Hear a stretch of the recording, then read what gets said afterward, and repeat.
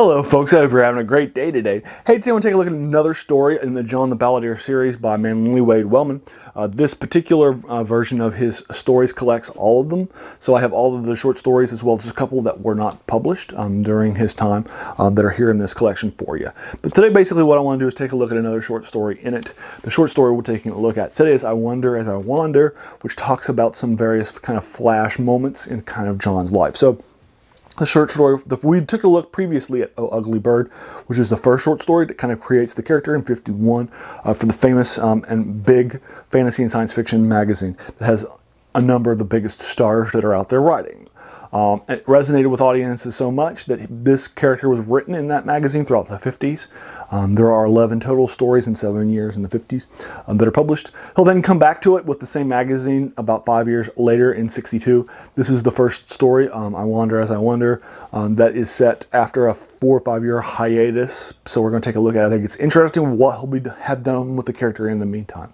Also, the next story that he publishes the next year in '63 is going to be similar, because what he's going to do with it, he's going to actually play with the genre a little bit with this character, which I like, and I enjoy how he does that. So we're going to take a look at that. I'm actually going to read a page out of this for you so you can feel what it is that I saw and what resonated with me earlier today as I read the story. I thought it would be fun for me to review it for you the same day as I wrote it so I can review it for you when it's still fresh in my mind. Anyway, for those of you who may not remember, Manly Wade Wellman was a person who was a bigger name than the Pulps. He was born in Africa, an African Portuguese colony over near Angola. His dad was a doctor. He tours, and saved many people there. He'll tour Europe, move back to the United States, live in the deep Appalachian mountains of Carolina. He'll write for the pulps. He'll start writing for Weird Tales in the 20s. He'll write for a lot of other pulps during his time too. And eventually write novels, short stories, novellas, other sorts of things that he'll write. He's a pretty prolific writer, and he'll write for pretty much his entire career up through the early '80s. He's heavily influential on a lot of different people. He has a couple of really interesting ideas. He was in, for example, Appendix N by Gary Gygax. So if you were familiar with Appendix N and Gary Gygax in the early days of Dungeons & Dragons, you'll see where his influences are.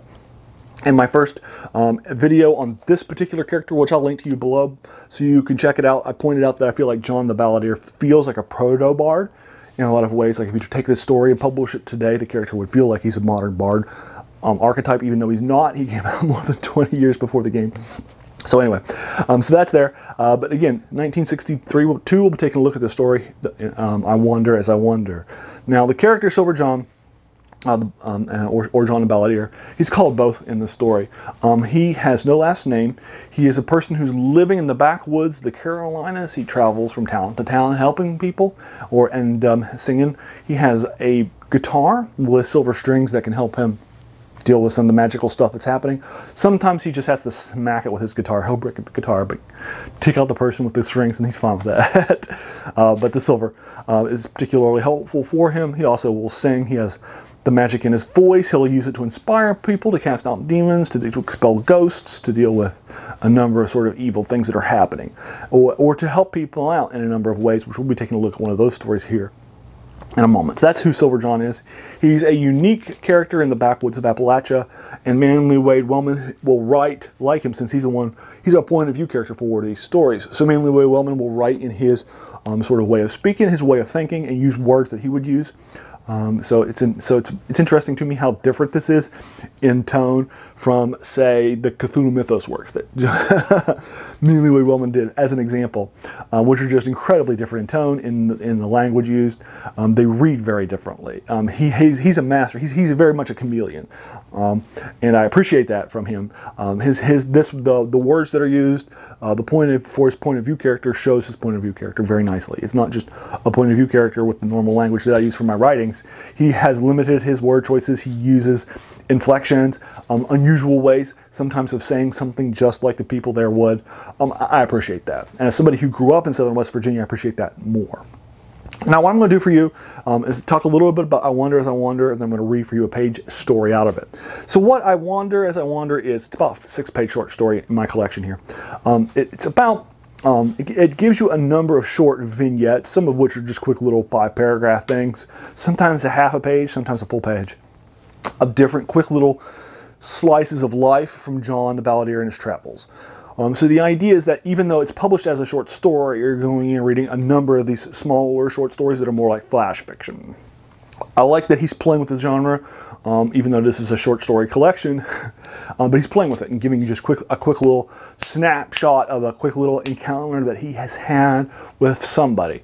I enjoy him doing that. Again, I've also talked before about how he can definitely make his characters and the language of his characters seem of the time, and as somebody who's from that era, I definitely agree with that. So what I actually have my normal sort of, I try to keep my Southern West Virginia accent out. It's a Central Appalachian accent. It's not a Southern accent. It's distinct from it, but I try to keep it out of my professional work, and as much as possible, I've tried to keep it out of these videos. Although I'm sure at times I've probably slid into it or have allowed some cracks in the facade here and there. It happens. It's fine. But what I'm going to do for you now is sort of read for you this story, and it's a page long. It's called Blue Monkey.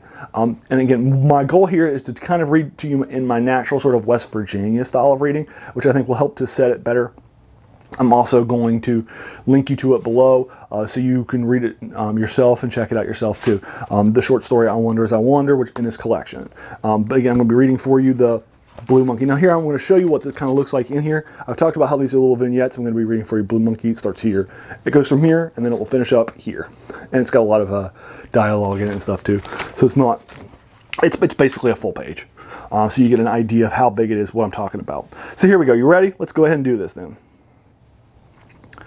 "I'll turn this pot full of pebbles into gold," the fat man told us at midnight, "if you all keep from thinking about a blue monkey." He poured in wine, olive oil, salt, and with each he said a certain word. He put the lid on and walked 3 times around that pot, singing a certain song. But when he turned the pot over, just the pebbles poured out. "Which of you was thinking about a blue monkey?" They all admitted they had thought of nothing else, except me. I'd striving to remember exactly what was been said and done. Then everybody vowed the fat man gold-making joke was the laughingest thing they'd ever seen in a long spell. One midnight a year later and far away, I shoveled pebbles into another pot at another doings and told the folks, "I'll turn them into gold if y'all keep from thinking about a red fish." I poured in the wine, the olive oil, the salt, saying the word that went with each. I covered the pot up, walked about it 3 times, sang the song, and then I asked, "Did anybody think about a blue monkey?" "But John," said the prettiest lady there, you said not to think about a red fish, and that's what I couldn't put from my mind." And then I told them that I said that to keep you from thinking about a blue monkey, and tried to tip the pot over for them, but it would turn too heavy to move. I lifted the lid. There inside the pebbles shone yellow. The prettiest lady picked up 2 or 3. They clinked together in her pink palm. "Gold," she squeaked, "enough to make you rich, John." "Divide it up amongst yourselves," I said. "Gold's not what I want, nor yet richness." Anyway, there you go. And again, I put it in my normal sort of native West Virginia voice for you so you can kind of see it in hopefully more of its native content. But can you see how the language and the grammar with it is very much a down-home Appalachian style of speaking and talking and seeing things. And I appreciate that there is an authenticity to this story and the series that you will not normally see in writings of this type. So this is my second and my final one. This is the story again from '62 called I Wonder As I Wander, that has a number of these short, small vignettes for you. But there you are. There's the second, and this will probably be the last time that I visit it. I've pretty much finished the book. Most of them are horror shorts that will use traditional horror tropes, but in a different setting, a different context, and in a different way, but it will still have some of the same things. You'll come across things like Washington's Ghost, George Washington's Ghost, and stuff like that. So it has some fun little moments in it, and so forth, but I'll leave you there to it. Check it out yourself. Again, I'll link you to the collection below. Let me know what you thought about it in the comments below, if you agree or disagree with anything or my way of giving you the story in my own native West Virginia voice. If that was something that you liked or didn't like, feel free to let me know. I appreciate it. And hey, thank you so much for watching this. We all have such busy days and busy lives. So the fact that you spent this time with me is something very humbling. And if you enjoyed this short story, and if you enjoyed this review, please feel free to hit that subscribe button, because there's going to be so many more reviews of these classics, these forgotten works that are out there. And so again, I appreciate it. You have a good one.